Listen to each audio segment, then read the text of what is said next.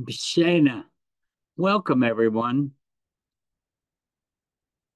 We're going to begin with the Lord's Prayer in the ancient Aramaic tongue. Shall we pray? Awun nuashmeyanit Tete malkuthach nechwe sivianach ekanadashmeya appar howlan lach masunkanan yawana washwoklan howben ekanadap hanan shwaken lahayawen la talanisiona ella passen min bisha mithol tilachi malkutha haila tishbohta العالم Amen. Amen. Tonight, I'm going to do something about the term Abba or Awa, Father in Aramaic. Why did Jesus use the term Father so much? What was he accomplishing by doing and saying constantly, calling God Father? And this is very important. Okay. I know in the West, because I got letters all the time when I wrote the book on the Lord's Prayer, which opens up with Awun Duashmeya, our Father who is everywhere or throughout the universe, however you want to translate that. But it starts with our Father. And I used to get letters from people who, mostly women, who got angry with me because I constantly referred to God as Father. Well, you would have never liked Jesus then because he used the term Father all the time. He wasn't born in the West. He was born in the Near East. And you have to understand that special relationship that Jesus was after. Instead of talking about a deity in the sky somewhere, he brought something fresh and he wanted it in a very practical way.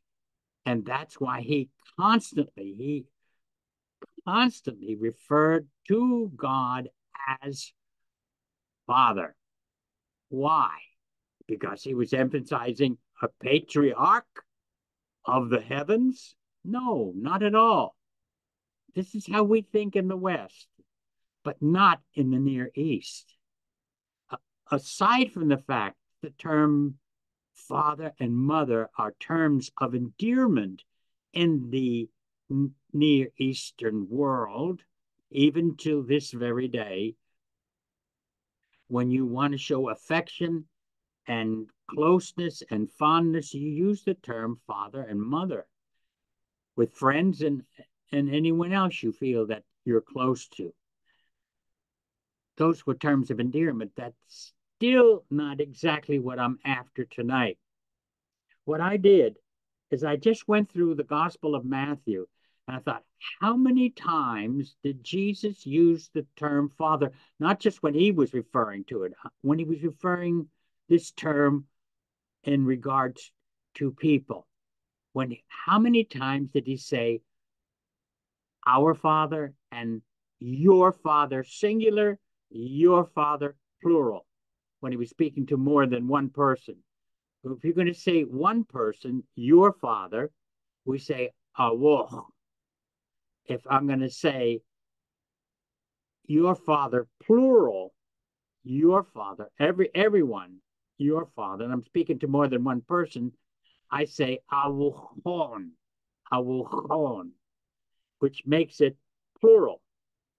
So I just went through Matthew only, and I didn't do them all, but I came up with 25 verses of Jesus using that term when he was teaching, even when he was sending his disciples out. And it's amazing how much he's why, what was he after? And when we say the prayer and we open up with our Father, what is happening in us?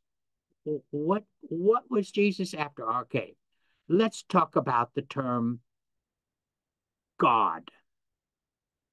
Now, in the Jewish prayer system, they did use the term Father before even Jesus used it, but Jesus used it constantly, all the time.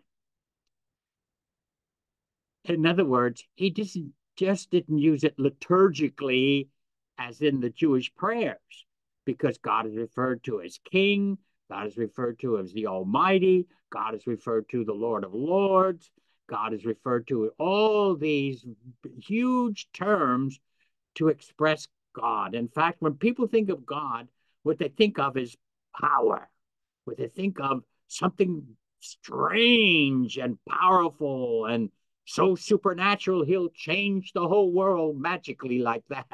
And it doesn't work that way at all. You have to understand what Jesus was after.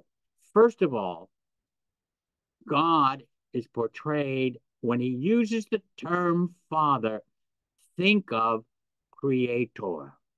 Don't think just masculine, if you know what I'm saying here. Of course, when we say Father, we think masculine, but this is why people are up against it, because they only think one way. They just think masculine. But you have to realize when we talk about the fatherhood of God, we're talking about creation. I would say in Aramaic, Awa the Brita. Awa the Brita means Father of creation. In other words, creator. With you have to have father and mother. But what Jesus was after is the idea, and this is what it means in Genesis, the first chapter, when he says, let us make humankind our image and our likeness. God was after a family. And this is what Jesus was doing with the term father.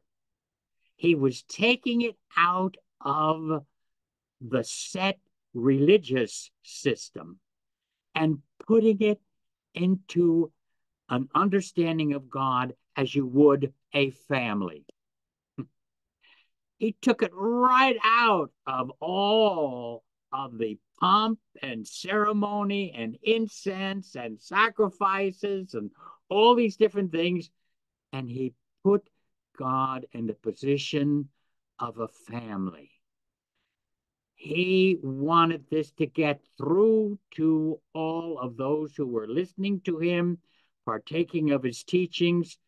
He wanted us to understand God as Father. Why? Why? Why family? So you would recognize you are his son or daughter. It was the reason we use the term Father is we took God out of the temple, out of the doctrines, out of the dogmas, out of the ceremonies, out of the processions, and put God right in your heart, mind, emotions, and spirit. When you say our Father, you see, it's like water on a duck's back. You pour water on duck's back, it just flows right on out, right on through. But when Jesus gave this and the constant emphasis, this is why the Gospel of John develops everything around that. Everything he teaches in the Gospel of John is based on the family relationship. Jesus' family relationship with God and our family relationship with God through Jesus' teachings. But what we have to realize is that when we use the term father, you've got to realize you are in a relationship, a very wonderful, personal, real, dynamic, expressive relationship as a son and daughter of God.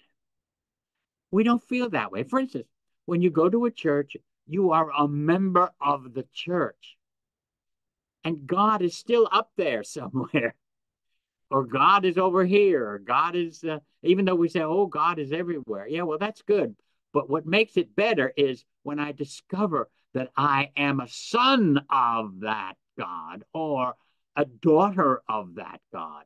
So when you use the term father, it's the emphasis isn't on masculinity. Oh, he's a patriarch. No, what you're saying here is that you are a part of the family of what we call God. That's why God, the term father is used for God all the way through. And you see, during the time of Jesus, God was in the temple.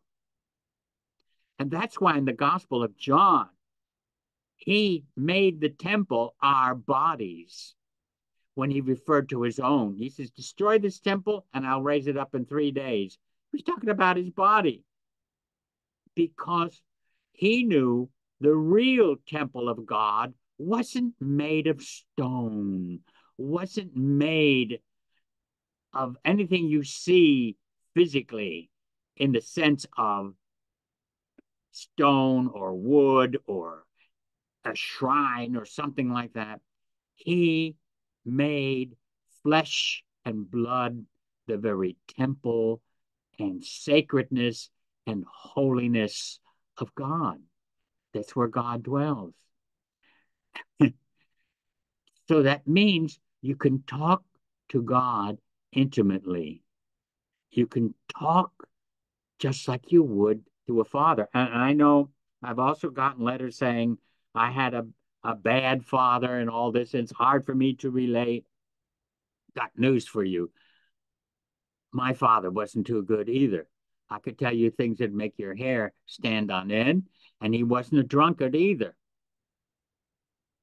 But he did a lot of things, and I don't want to talk about that now. And I didn't have what I call a really good father, but don't blame him for it. Don't blame him for it. But I didn't associate because this fatherhood, when we talk about the fatherhood of God, we're talking about love. Talking about love.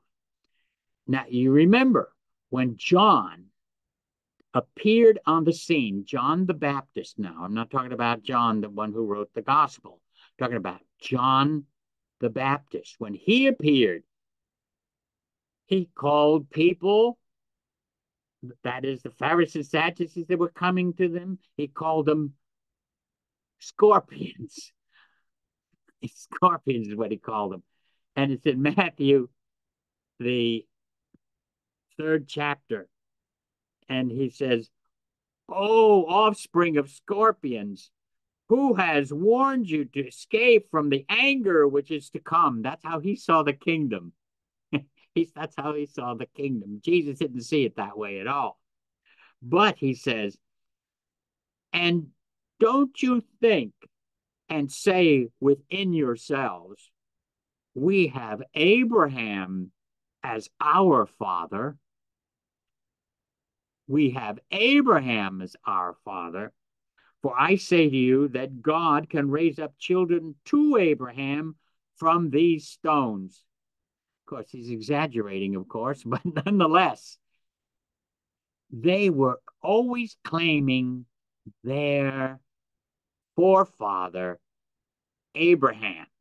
In other words, it's when we always declare just our nationality, or just, for instance, I am of Italian descent, born here in America, but of Italian descent. But my grandmother and grandfather were born in Italy. My father, there's a big discrepancy over that, where he was Italy or here. But nonetheless,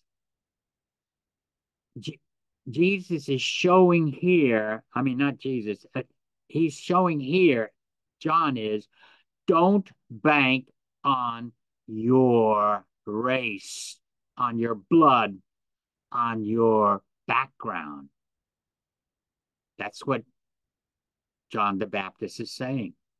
And this is the reason why I brought out John first before I get more into Jesus, is because I wanted to show you how we feel connected. We feel connected to our descent, what we are, regardless of what race it is, regardless of if it's Near Eastern, Western, or what we are. And of course, America is a mixture of all kinds, but nonetheless, we feel very attached to it. That's what I'm getting at. That's exactly what I'm getting at. Is that attachment to your descendancy, to your ancestors, to your what you have flowing in your veins, your blood, and we're so attached to that. Now, now you see why Jesus used God as Father, because we are to have that same attachment that we have flowing in our veins. We're to have it flowing in our hearts and minds by Spirit, God as our Father. You get the intimacy I'm talking about here? I want you to get that, because when people always talk about God, it's still way up there. You don't feel that attachment, just as you do to your race, just as you do to your blood, just as you do to your body and your descendancy. Uh, and you read the Bible, everything's built on that descendancy. That's why John says, not of blood, not the will of a man, not the will of a group, but born of God. In other words, the more we acknowledge the fatherhood of God, we acknowledge our descendancy and relationship of what and who we are. You see, we identify with doctrines, dogmas, churches, belief systems. That's why, you go to all the churches, and once a month, or sometimes some churches do it every single Sunday, what we believe. And there's your list of what we believe, and you recite it and say it because you're identifying with your belief systems. But what we have missing is we don't identify with our sonship, with our and when I say sonship, I'm using it the way it's used in the Bible, which includes male and female, daughters. Just like when we say fathers in Aramaic, the word for parents in Aramaic is fathers, and that means mother in there. See, they use awahe for parents. Awa is father. Awahe is plural, fathers. So if you want to say parents in Aramaic, you have to say awahe, which means mother and father. So it is when they use the term sons, sons of God, which means sons and daughters. But we make such a distinction here in the West, sons and daughters. But you can quote Paul, because it's always involved in male and female. But Paul says, in Christ, there is neither male nor female. We are, and we're using a human expression. And this is what Jesus was getting through to us when he was using this term Father. Now, let's go to 5:6. We go to Jesus here. 5:6. No, I don't want 6. I thought I put it down right. No, it's 16. No wonder. 5:16.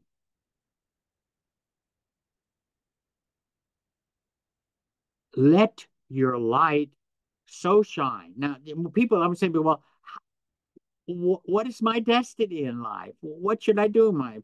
Let your light shine before people or men, as the way it's written in the scriptures. I like to always translate that as people, that they may see your good works, manifestation. And as a result of that, glorify your Father in heaven. Glorify. In other words, we do that today. When you see a child of such good behavior, of such good expression and very well mannered and everything, what do we think of? What do we think of right away when we see a child like that? If come on now, I'm asking you something here. What do you think of right away? What wonderful parents that child has. You glorify the parents because you see something in that child and the way he expresses and the manners he has and all that. It's because of the way he was brought up by the parents. And you automatically think right to the parents, and you will automatically glorify the parents the way it is. So that's what Jesus was saying here. What is your destiny? What did you?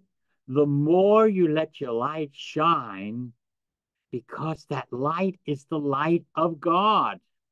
It's the light of God, the light of truth, the light of joy, the light of peace, the light of understanding. You don't go by what you see physically, you see from a different level, and you do these good manifestations. And we think of the word works here because that's what was used, because it means acts, good acts that you do. I like that better than works. Good acts. NUACTS. And that they will glorify your Father in heaven. There's more. Let's go to the end of the 5th chapter and the 45th verse. Well, if you read 44, he's saying, but I say to you, love your enemies, bless anyone who curses you, do good to anyone who hates you, and pray for those who carry you away by force and persecute you. So that, okay, so that, what? Why should I love my enemies? Bless those who are putting curses on me, and I turn around and put blessings on them? Or hates you? Do good to those who hate you? Why? So that you may be or become, either way is correct, so that you may be or become sons of your Father. Sons of your Father. You see the connection of the term Father? When we when we use the term Father, it's just a term. We don't get the sense of being a true child, daughter, son of God. It just stays Father there, up there, but not your connection with it. And that's what I'm after tonight. And this is why Jesus used the term Father so much. He wanted to keep everything as a family, that family relationship. And how are you joined in a family relationship? By love. By love. And regardless of what goes on, all humanity belongs to God. In fact, when God has sons, he says, you are mine. You are mine. And you answer and reply, yes, I am yours. I am yours. I come from you. You are my creator. Not just the physical. We're not talking about the physical. We're talking about the spirit that is in you, that spiritual essence of your being. If we were only taught this when we were children, but God is in the sky somewhere. God is in, and then you have to go. I was brought up Roman Catholic, and in order to get, no one hardly got to God. You always had to go through someone else. Either Saint, I had to go through Saint Rocco because my name was Rocco, or my grandmother all the time prayed to San Andon, which was Saint Anthony, and all these intermediaries between you and Father. You and Father. Jesus is the Hidayah, the firstborn son who sees after all the sons of God. He was that firstborn boy which sees after everyone. That's why his teachings are so powerful. Okay, so you love your enemies, and all these things he always says, connect it so that you may be sons of your Father who is in heaven. And that means also I could say who is in secret or who is hidden that you can't physically see, but you feel, you know, you feel. See, we always think of heaven, it's just way up in the sky. And besides, the word heaven there means heavens, it's plural. It's really plural, meaning everywhere. All right. Who causes his sun to shine upon the good and the bad? Don't you see? When you love your enemy, bless anyone who curses you, do good to those who hate you, you're like the Son. You're like God, the Father. Because the Father, what? Who causes it? He says, sons of your Father who is in heaven, who, this is what your Father does, causes his sun to shine upon the good and the bad. You see, keep this all connected. It has to all be connected. Who shines upon the sun upon the good and the bad. And you can also translate that word as wicked, which in Luke it is. It's translated as wicked. And who pours down his rain upon the just and the unjust. This is so different from the book of Job because they were always after Job. You've done something in your life, and therefore this is why you are suffering, Job. And I don't want to teach the book of Job, but this is it. Jesus is, he has transcended it all. He's transcended everything. He's putting God in the very heart and center of all humanity as Father. This is why he uses the word Father and not God. It's not what is your God, what is your Father like? How are you being parented? Hmm? So he says, for if you love only those who love you, what reward will you have? Then he goes on to that. But let's go to the 48th verse. Therefore, become mature. That word, gimera, pardon me, gimera. Lambda translated is perfect, which it does mean that too. But it means mature. A mature son. Keep it all. 44 and 48, all from 44 all to 48, all is one thought of your Father.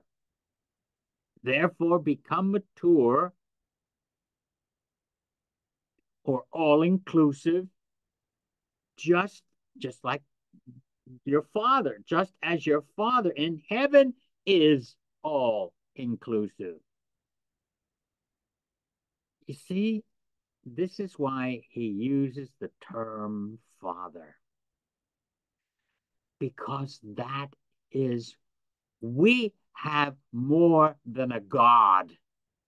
We have a Father, a spiritual Father. And what is that nature of that Father? Well, that was clear in verses 44, 46, all from 44 all the way down to 48 in chapter 5 of Matthew. And this is Jesus talking there. You know, we have the three chapters there, 5, 6, and 7, which we call the Sermon on the Mount. But man, this was no sermon. This was a heart to heart realization of what it is to be or become a son and daughter of God by calling him Father. I wrote down all the scriptures here on the page here. Let's go to six. I think 6:6. See what it says here. But as for you, he's talking about prayer. But as for you, when you pray, enter into your inner chamber and lock your door and pray to your Father who is in this word secret has many meanings in Aramaic. Secret's a good term. Nothing wrong with the term secret, but it's also for they use this very same word. I'm going to spell it for you. It's K-S-Y-A. K-S-Y-A. If I was spelling it for you in Aramaic, it would be Cap, Simcat, Yod, Aleph. Cap, Simcat, Yod, Aleph. That's K-S-Y-A.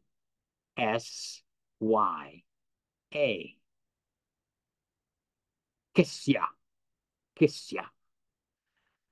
And Kisya, it falls on the first syllable. Kisya, Kisya, which means something mystical, a mystic, a mystic. That's why the word secret is used. Mystery, mystic.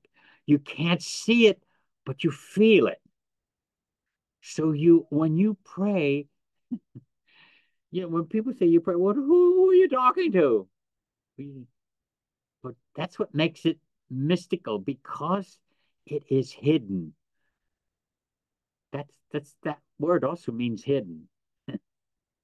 It means covered, covered, hidden, secret.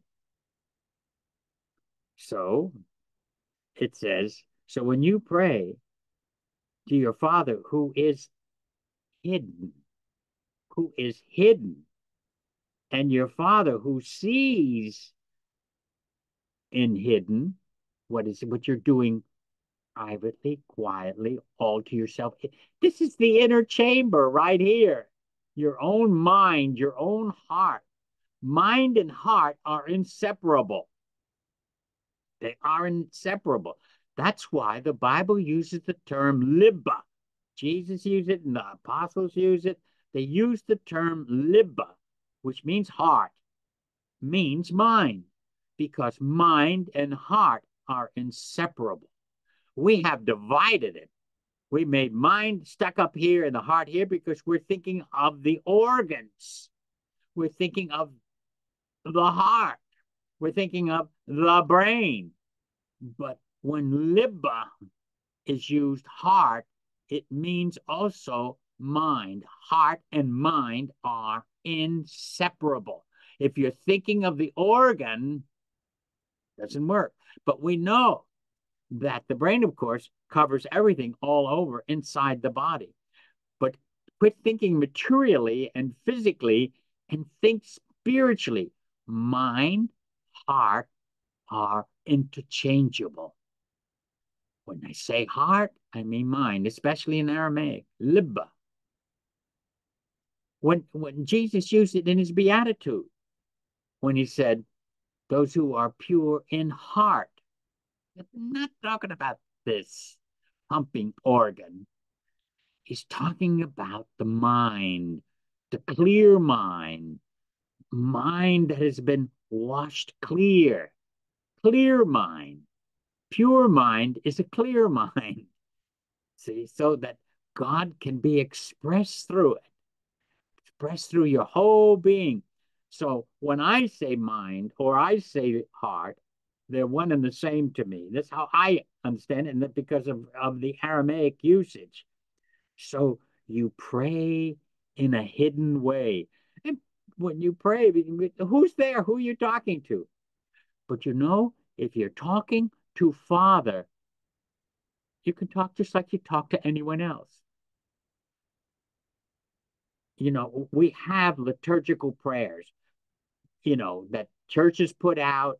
This is here, you say this, you say this, keep saying this, keep saying this, keep saying this, instead of just talking. You know, when I first started out in prayer, when I was only 16, I talked to God just like I would talk to anyone else because I didn't realize the use of the term Father then. But I talked to him just like anyone else.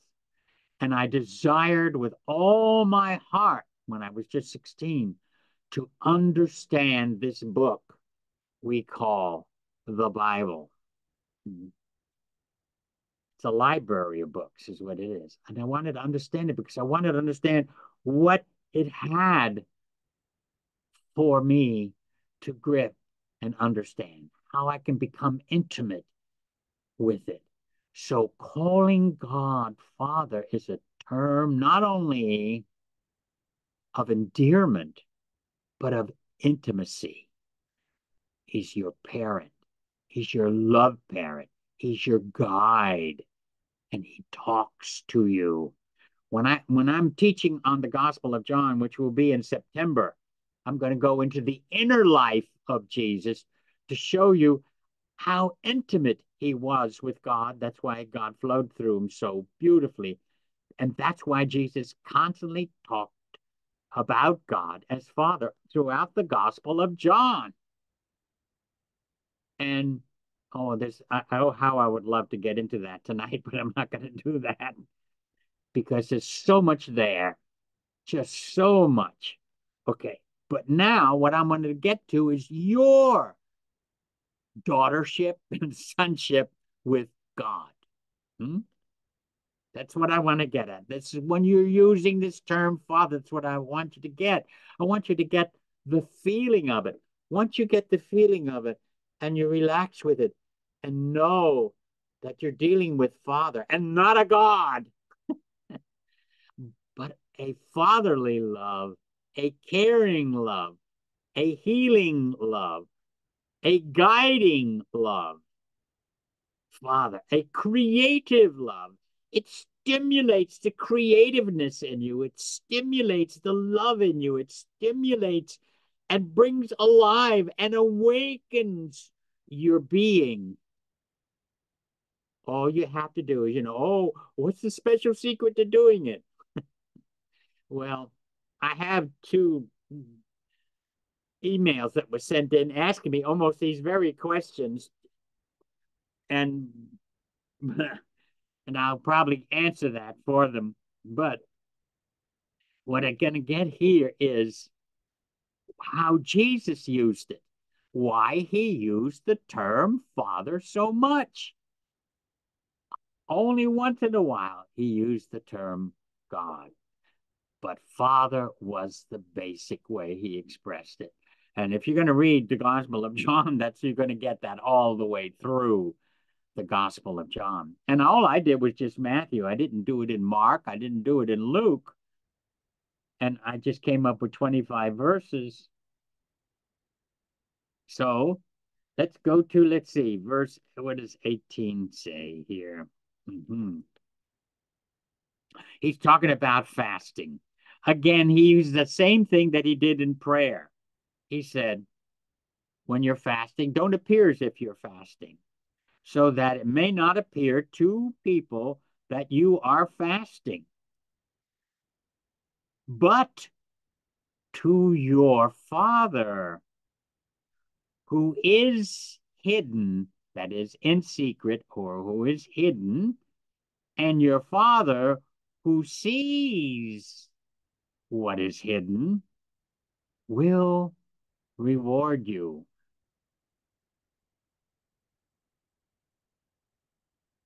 In other words, you will feel that connection with God. I'll never forget that time. Some of you have heard me say this, and I guess I'm going to say it again. I never get tired because it was so amazing to me what happened to me.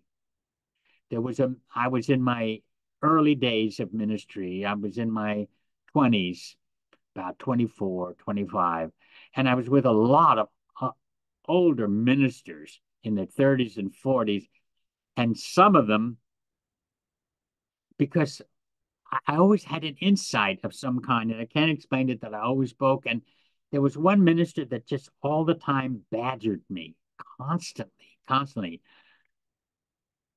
all the time. And it just drove me crazy.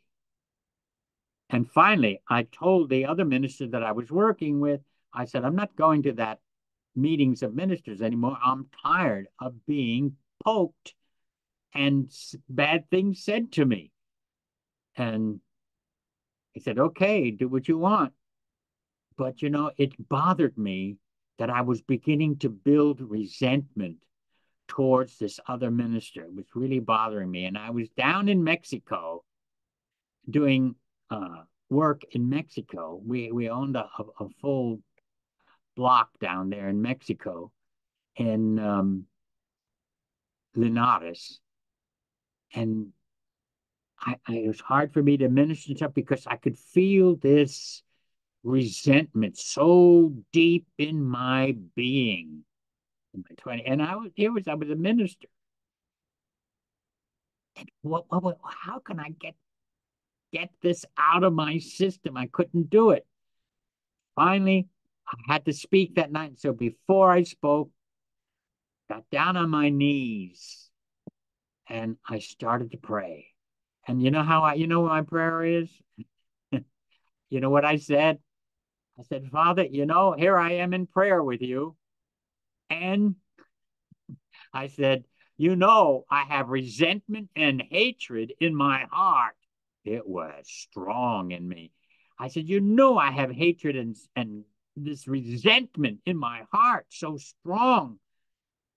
I can't hide that from you. And yet I got to go speak tonight and speak about spiritual things when I'm carrying this resentment in me and I can't handle it. And the moment I said, I can't handle it, in other words, it was at home in me and having a good time. And as soon as I said that, I was inundated, flooded with love, with peace, with it shocked me. It shocked me. The resentment just went away.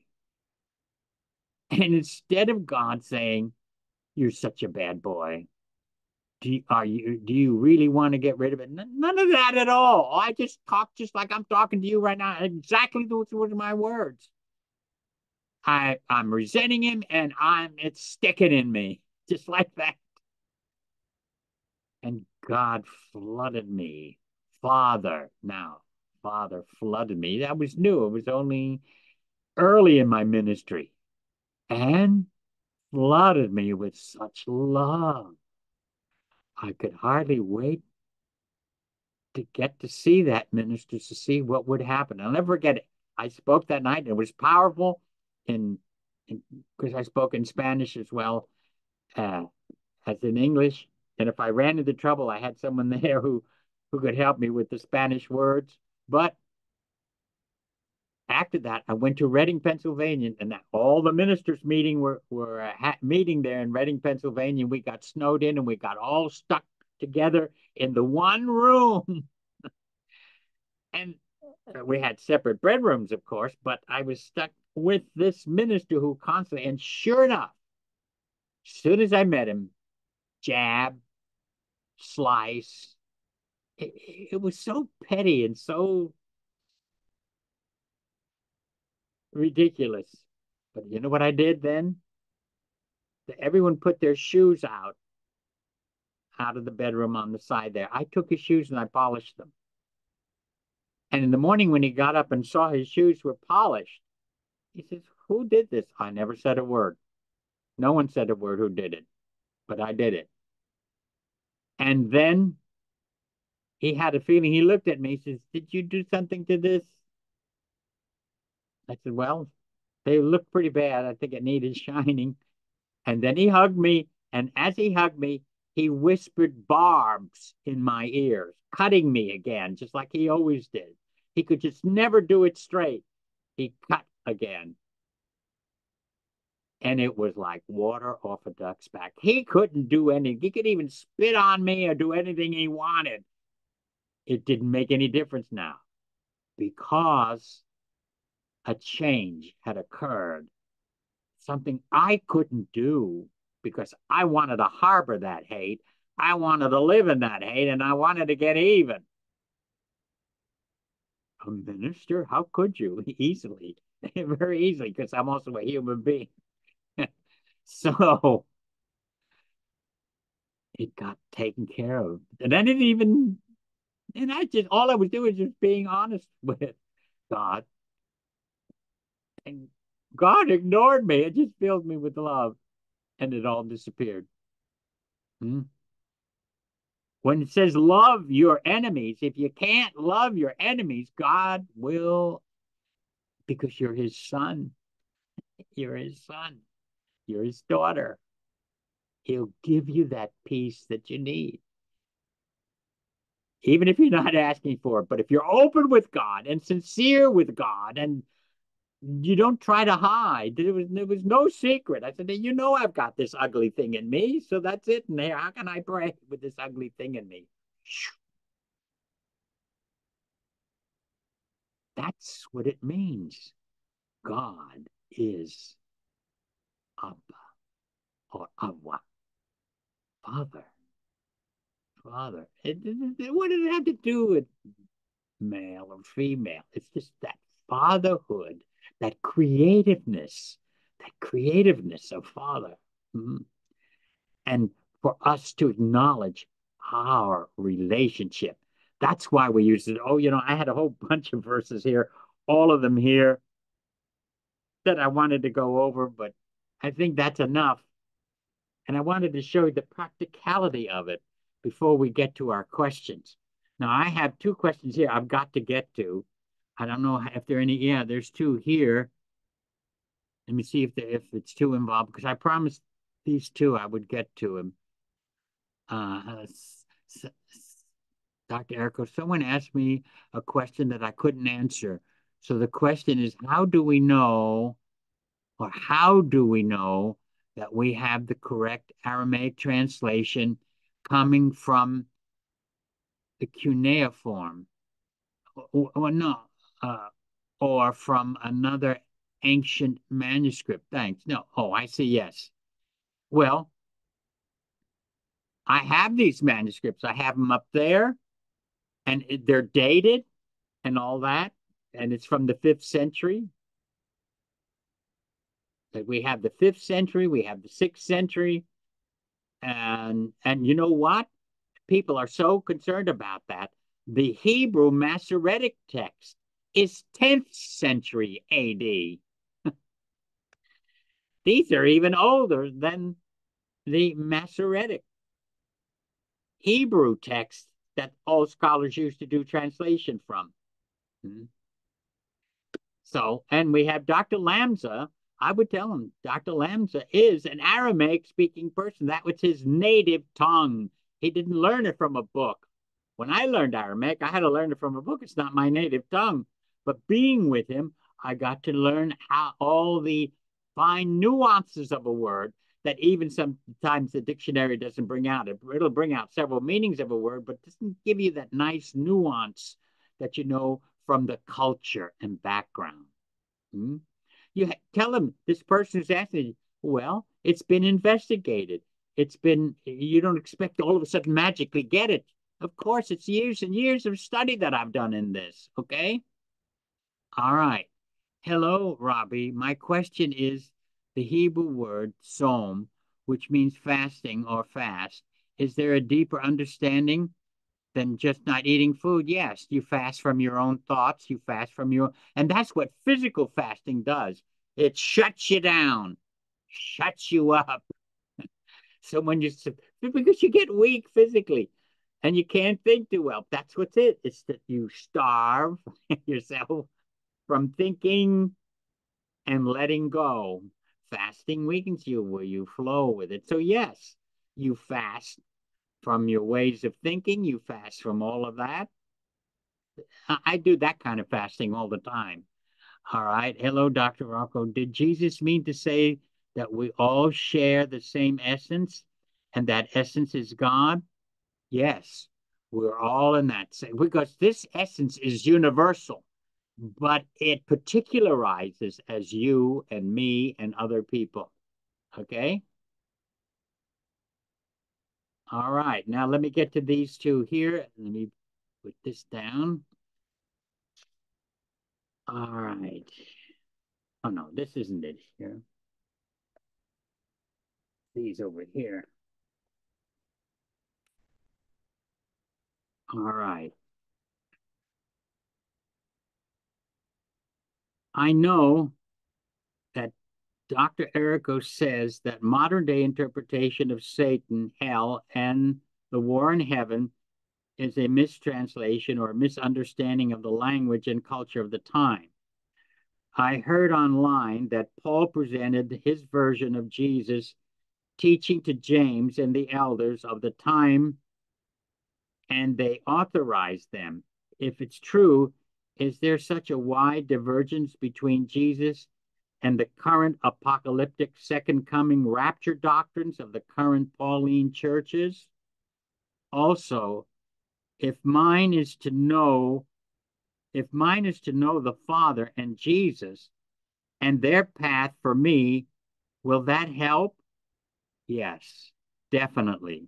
Is there a better way through the narrow gate? No, that is the only way through the teachings of Jesus. Okay, but you know, so the Allah, no, this one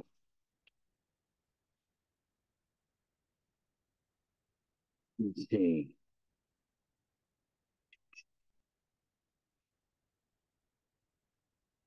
Yeah, okay. Let me go to this one. Hello again. More questions for growth personally. What I talked on tonight was definitely for more growth personally.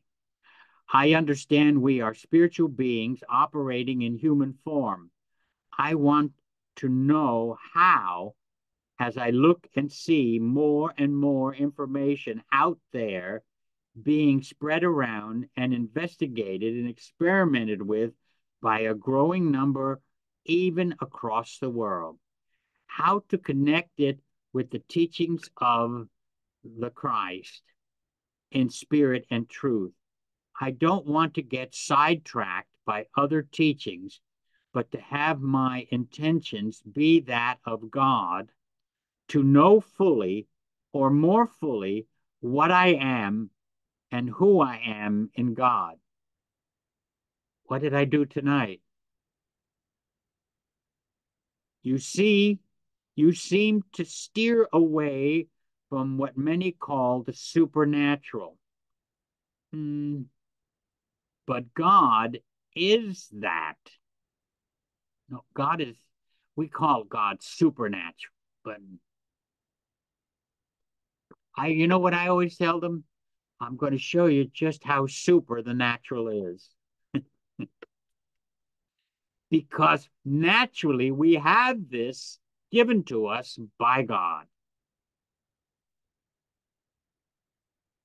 That's how I define supernatural. Just how super the natural is. Because we try to make ourselves get something else when we have it already in us, okay? Part of us. It says, so I don't steer away from the super, I steer away from the woo-woo stuff, not not the real genuine. That's why I use the word spirituality. Okay. Uh, so we are being made in the image and likeness of God. We are in the image and likeness of God the day we were born, but spiritually we have to mature according to what is written and also living in the world simultaneously. Yes, we are flesh and we are spirit. Jesus was doing the same thing. He was living in the flesh, but living spiritually at the same time, both at the same time. I know, I know it all has to do with the mind, and you have it in caps, which is true. I already explained about mind and heart. I am so grounded, but I want to and need to get my feet off the ground and into the spiritual world and life. Thank you for any response. Okay, well, what I did tonight was a response. There was another one. I don't know where I put it. I must have laid it down somewhere else. Let me take a look. There was one more. Uh,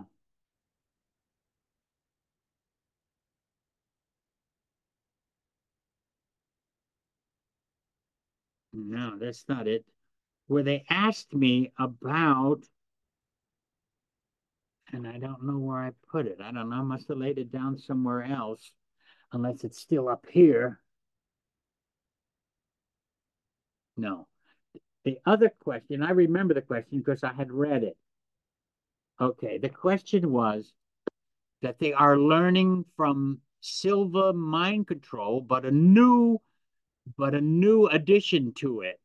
Jose Silva, he did Silva mind control. This was in the 60s when he was spreading that. He had his headquarters in Laredo, Texas. And he came up to San Antonio in the 60s when I was pastoring. And I met Jose Silva and even went down to Laredo and talked with him. I gave Jose Silva, I gave him all the commentaries of Lambda. These weren't in existence yet, where I enlarged it more and where Dr. Lambda and I did work together. He only had three commentaries, and it was Old Testament light, Gospel light, and more light on the Gospel, just three. And I gave him the Bible and the three commentaries. And we talked for a long time. He was very, very interested in Dr. Lambda and the Aramaic translation of the Bible. Very interested in it. And the courses he did was the developing of the four different energies in the brain that come through the brain. And, it was the right now we're in the beta, but lots of times when I'm talking to you, I'm in theta and in alpha. I go to there's four. Beta is when you're really working hard and doing all the thing, all that beta energy is going when you're driving a car and all that. Sometimes you slip into alpha too when you're driving a car, but it's beta, alpha, theta, delta. Delta is deep, deep sleep and also death, but toward death. So you have those four energies. So what the question was, I don't know where I put that letter. No, that's not it. But they asked me about that they are now taking a new course that they're using in the Silva method. Jose Silva is no longer with us physically, but a new one where they just teach you using alpha waves from the brain, but it's you can get alpha and data and theta waves just through meditation. However, they're going to use a system to help you get there in faster. And this is what the person asked me. Uh, uh, but to me, the theta waves are stronger than the alpha waves. They're important, absolutely, the alpha waves, but the theta is really, that's when you really open up and see things at the theta level. And all you have to do is close your eyes and begin to, the more you relax, you see, most of the time when people meditate, they're pushing themselves. shoving themselves into it, and it just doesn't work. The moment you tighten up, when you tighten up like that, you'll get beta waves going and not alpha and theta. You don't want delta because you'll go to sleep.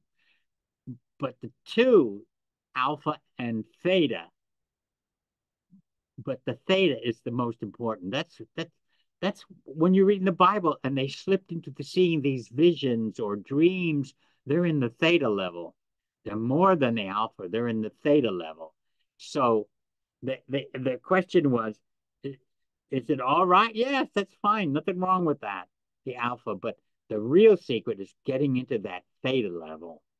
And that comes also with relaxing, letting go, and allowing it to come through with the brain waves. But that's spirit energy coming through there. We're using the brain waves coming in. Okay. All right. Those are all the questions. Now I would, did I get two more? But I'm going to have to stop right now. Yeah, I'll have to do that. Not the following week, because this coming Wednesday, this coming Wednesday, not, this coming up next week, Reverend Hanny Freewatt will have the class next Wednesday evening. All right. So I will get, did Jesus preach pantheism? No, he did not. I just happened to see that question here. I already answered one of them. There's two more, and I'll get to them next session that we do together. All right. Bless you, everyone. Love you.